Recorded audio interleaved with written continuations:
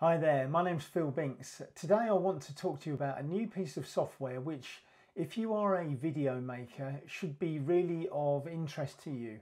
You'll see that there are some great advantages for people who are running things like Ecamm Live or OBS to use their system to store videos instead of using YouTube or maybe Facebook.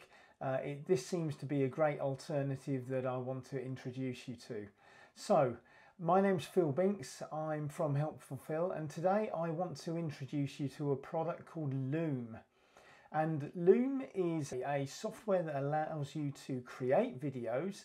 It's really designed for you to record video messages for colleagues at work and in business, but it would also work perfectly if you're making videos for greetings for friends and family. That kind of thing works perfectly for that. But the thing that's of great interest is that it is a storage area for people like you and me, so that we can store our videos that can be watched instead of having to store them on YouTube and Facebook. Now, there's not a lot wrong with having YouTube and Facebook videos, but if you want to just show a video, maybe a small tutorial of a software package or a screenshot or two, whilst you're talking in the background, then Loom presents a much nicer way of doing that and a very quick way of storing the video and then being able to share it. It also doesn't come with the added problems that YouTube, for instance, will show additional videos to the person watching your video if you were to, say, embed that into your email or indeed into the website, and Loom allows you to embed the video that you make into a web page as well. So it forgoes the problems of showing other videos and indeed videos that might be of competitors' products in a much nicer, cleaner interface, and allows you to get straight into showing the video that you want to show without any further distractions. Let me show you how this works. So let's move on to the Loom screen. So this is a zoomed in view of the interface that I want to show you. So up here we have the icon, the logo that we see as well just over here that I've added to the screen. If I click on that, it brings up a kind of a control panel for you. And what we see is that we want to make a video. There is a screenshot functionality as well now that's been built in because it's a new software. There's lots of new features being added all the time. So this may well be out of date in another 6 months' time, this video, because there'll be many more features added. Anyway, what you can do within the Loom software is you can record screen and camera. This is typically used if you want to do a software demo within the Loom interface itself. Of course, you can do that within Ecamm Live, but these are built into Loom as well. We can just record the screen only if we wanted to, and the window here says which window do we want to choose if you've got several windows of an app, and we can select an app if we want to, and an app window. So we can also just record camera only as well. And this is what we would be using if we were using, and you can see it's kind of come up into the background, if we were using the virtual camera, because we can do that. Let me just go to screen and camera just to stop that being a confusion to us. So the important thing is that we can now, instead of using the FaceTime camera within Loom, if I click on this, we can see that there's a number of different cameras that you can choose, anything that's been connected to your computer. So you've got the virtual camera from OBS or Ecamm Live's virtual camera, which is excellent, and that will give you then the same screenshot as you see here with me on the screen right now in your recordings.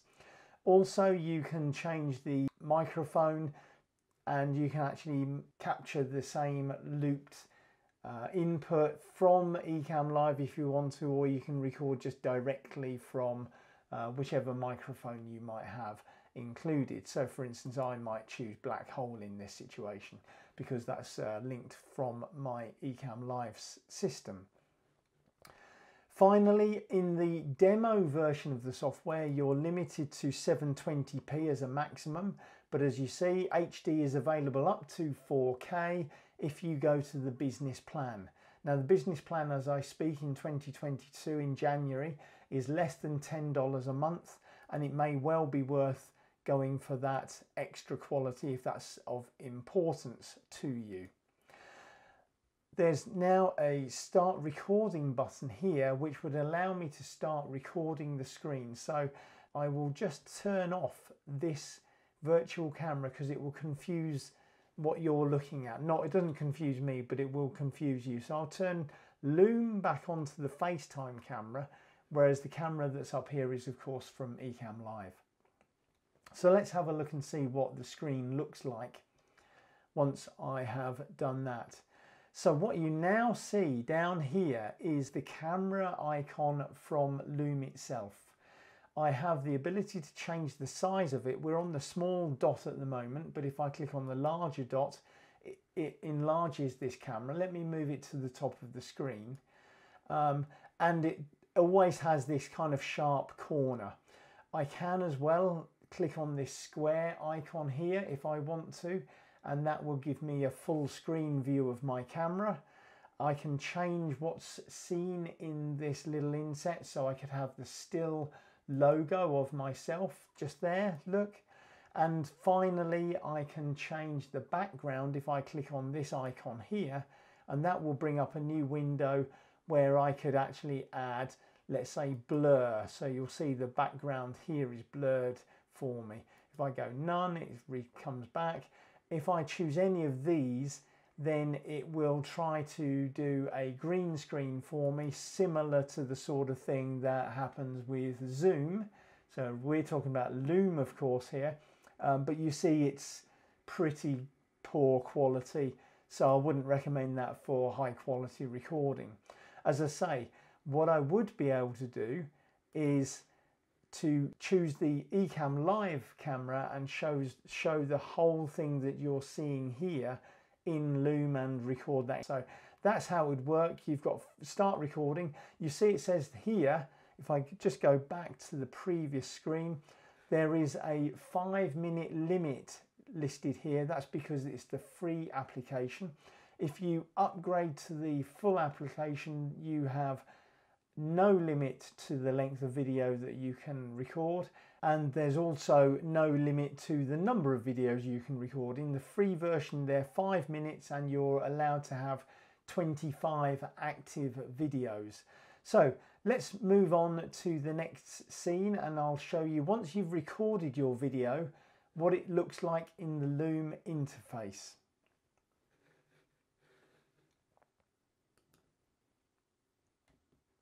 In Loom's interface, where we are now is we're in Google Chrome, and we've gone into the loom.com website and into my library. So I'm showing you my personal library right now. And in the library under personal, and you can create several libraries should you want to. You can have business ones, etc., etc. With the free app, you just get your personal library. But the videos are shown here in this interface. Now, if I look at just one of the videos, you can see that there is a copy link button, and you can paste that link either into a email or a web page. You can star your videos, and at the top here with these 3 buttons here, you can move it, rename it, duplicate it, archive them, download or delete the videos, and you can do that as a group of videos as well. Let me click on this to show you what it looks like and sounds like. So it would open up in the Zoom screen and you get this moving thumbnail. You can change the speed. You've got video preferences where you can trim your own videos. These wouldn't be shown to a watcher, but a watcher would have a very similar view. So you've got things like trimming ability. You can even cut out the ums and the ahs on the business plan version as well. So there's a lot of little video trimming options that are well worth having within Loom should you start to use it. If I click on the play button, You may or may not be able to hear this. It's a bit loud, just sorry. Through the Ecamm virtual window, virtual camera. Let me just try to go into demo mode just to show that that would be recorded as well. So I've now gone into. So what you can see there is connected up the wrong screen. Give me so 1 second. So what you can see there is the ability for me to fast forward or go back 5 seconds, to change the volume, to change the speed, go into full screen mode, and toggle it as a theatre mode thing. So that's all really, really good as a viewer of a Loom video, but also you've these abilities to trim the video. You can see we've got the timeline at the bottom where I can trim it. I can split it should I want to as well. That's a very simple case of being able to do that. And you simply click on the save changes and that will save the changes for you, and you can rename those as well. So you can join essentially two clips together and cut bits out should you want to. So very, very useful altogether, I think. And that's why I wanted to introduce it to you. So I hope you find that a little bit of a whet of the appetite, and it is really interesting, and I've been using it, as you can see, for myself, and it is that extra bit of ability over and above sharing videos on YouTube, for instance. It gives you that little bit more kind of security that your customer's only going to be watching the video that you make. Plus there's these very simple editing tools which may well be very useful for you. If you want to have a look at Loom, I've left a link in the comments below. Like and subscribe if you'd like to. I hope you found this really useful. I look forward to seeing you in the near future and helping you again. Take care now. Thanks for watching.